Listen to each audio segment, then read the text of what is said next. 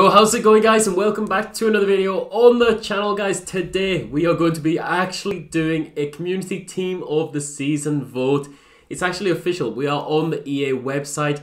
FIFA 21, that is the card design. Well, that's the mini card design. It's a nice card design, I have to be honest. It's a nice card design, and the community team of the season, I've already done my vote. Well, kind of did my vote before I could actually get on the website. But now I can see all of the players. I'll probably do a different vote. And before we get into it, hopefully you guys do enjoy it. If you do, smash like down below. Subscribe for a lot more FIFA 21 content. And the way we're going to basing this is just players that I've maybe included in other team of the seasons. I've done a bit of research around the leagues and seen, you know what, that guy's playing really well. Or I would just honestly like them in FIFA, guys. So this might be a bit different. You might have seen one that I did on TikTok. Yeah, it might be a bit different to this one because now I can see the players. Now I can think, you know what, an Areola in goal would be brilliant. But I'm going to stick with my first choice, which was Galassi. And you can see we're on the EA website. I'll leave a link to this actually in the description, so if you guys want to do it as well. But in goal, I'm going to go for Galassi. And you can see already that last year's team of the season was good in some areas, but overall it wasn't the best. Now this is the community vote. You have to have only had one special card to have featured in this, well, one performance-based card to actually feature in this one. So if you've had two informs, you cannot appear in this team. Some good players here though. We have David Alaba, we have Baku, and now I've been doing my Bundesliga, Premier League, La Liga team of the season predictions, and Baku is apparently amazing in real life. But I'm going to go for David Alaba in that first spot because, I mean, David Alaba, team of the season, would be insane. And now the fact that Bayern Munich aren't in the Champions League anymore, his road to the final won't be getting any upgrades. David Alaba would be phenomenal. Next to him, I couldn't go past Goldson without putting him in because Rangers have been amazing. And if you think the link to headliner Tavernier and definitely team of the season Tavernier, that link will be amazing. And I think Goldson actually has an okay FIFA card at the moment. So it's one definitely I would recommend for everyone to put in. He's English. He's got the links to Ryan Kent, Tavernier. Just whack him in the team.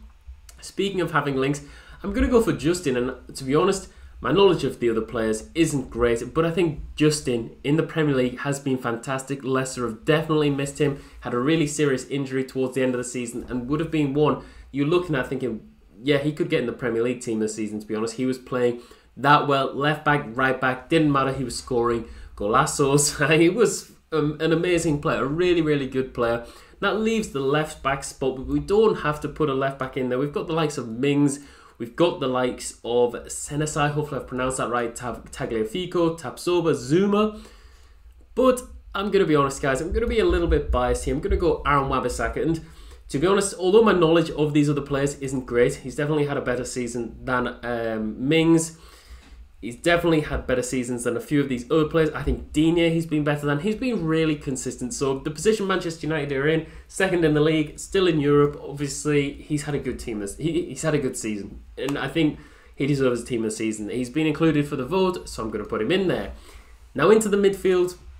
A few players here. And it's interesting. If you've been nominated for the community team of the season, I think you can also be in the league team of the season that you are actually applicable for. So the likes of Marino.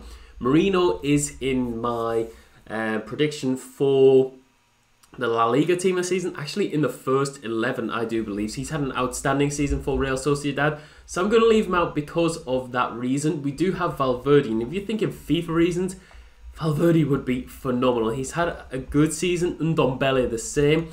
I think a lot of Spurs fans would be upset if I didn't put Højbjerg in, so I'm going to recognise Højbjerg and say, yeah, he's had a very solid season. I think without him, where would Spurs be? I mean, where would Spurs be without a few players? But overall, in FIFA, if we're looking, I'm talking Ndombele. This is purely FIFA based.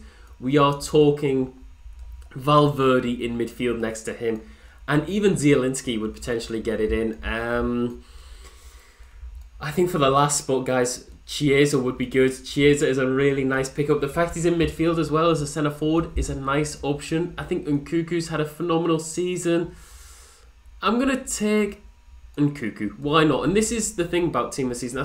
I've seen people getting annoyed at people for their votes, saying that, oh, why are you picking players that, you know, why are you picking these players? Why are you doing that? it's FIFA. At the end of the day, it's a game, and you could vote for players maybe like Van. He'll probably get the one from his league. You could vote for Skip, for example. You might be a Norwich fan. He's from Spurs, isn't he? You might want him in the team of the season. Let's be honest, guys. It's a popularity contest at the end of the day. It's the players that everyone wants to use in FIFA. And yeah, if we're basing it on that, then that's my midfield. Valverde, Nkunku, and Ndombele, because they would be phenomenal to use. And if you're telling me next week I can get my hands on these cards, why would I want to get them in my team? Speaking of FIFA, Edouard would be phenomenal. His card last year was so fun to use. It was genuinely so fun to use. A really good card. We have Hosselu, who's actually voted for, nominated for in the Team of the Year. We have Keane. We also have the likes of Horta. We have Yilmaz, Zapata. Yilmaz, he destroyed. Who did he destroy? He destroyed a team. I can't remember who it was. In the national team, he destroyed a team. Picks for me here.